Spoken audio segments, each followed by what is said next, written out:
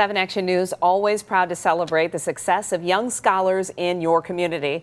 After all, they're forging the path for a bright, beautiful future. 7 Action News reporter Andrea Isom introduces us to a Spartan who continues to be a shining example of that. You know, every day the way we seek, tell, and share stories is evolving, growing, and there are some incredible young minds embracing this journey.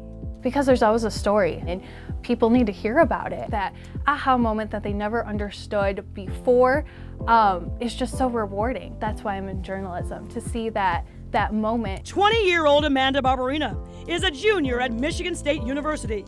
She is a media and information major. Amanda is so passionate about the art, the importance of communicating, giving people a voice, and Amanda has cared about this for a long time. I worked for my high school radio station. I worked for WDET my summer before college. Now I work here at KAR. In radio and in TV.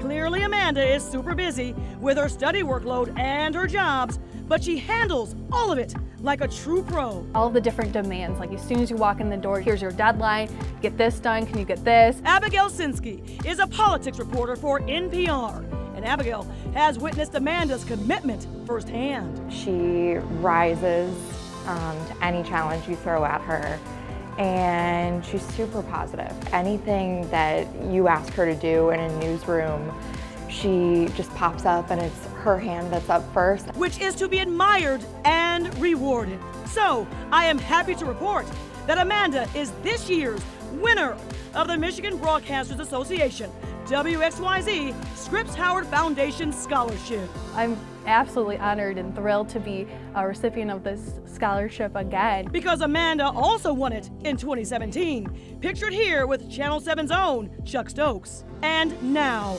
another proud moment for Amanda captured in 2020 at the MAB's Great Lakes Broadcasting Luncheon and Career Fair. So, to everyone out there hoping to make a difference and leave their mark on this great big world, continue to raise your hand. To enlighten listeners. And be that someone who makes an impact. In East Lansing, I'm Andrea Isom, 7 Action News.